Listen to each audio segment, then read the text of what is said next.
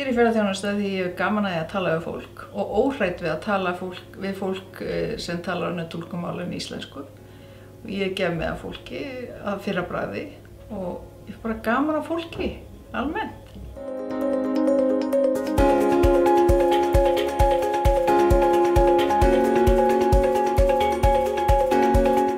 Ferðaþjónustan hefur verið mikil lyftistöng í samfélaginu og skapað mörgum atvinnu, ekki bara í gistingu heldur líka í veitingageiranum, líka í verslun, sundlauginni. Það svo margir þættir í samfélaginu sem að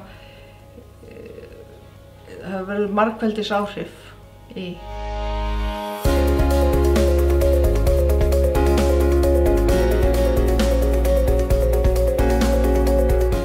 Ferðamenn sem fara til Drangeyjar koma tilbaka og segja þetta var toppurinn á Íslandsferðinni.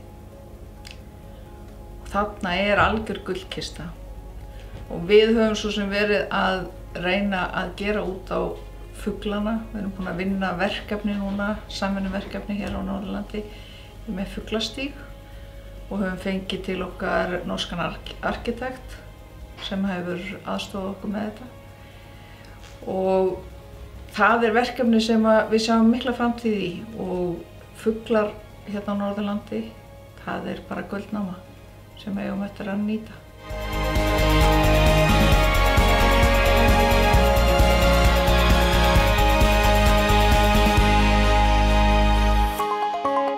Ferðamenn sem koma hingað, þeir vilja auðvitað skoða náttúruna, þeir koma að sjá fuglana, þeir koma til þess að fara á fjöllin, þeir segja hvar get ég farið í göngutúr og við segjum bara út og þeir bara á ég ekki að fara á einhverja stíga, bara lappar út og bara lappar á augum.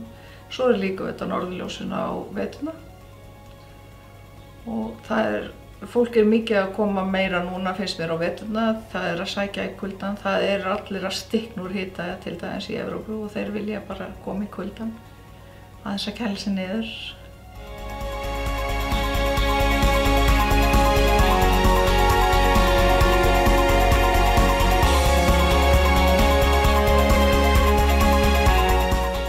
Við styrkjum samfélagið á margan hátt. Það ekki bara það að við séum að skapa atvinnu, heldur höfum við líka styrkt til dæmis björgunarsveitina og síðan höfum við meira sett markið á það að styrkja til dæmis krakkana í skólanum, maraþonið og golfklúbbinn, skíðasvæðið, svona horft meira í heimabyggðina.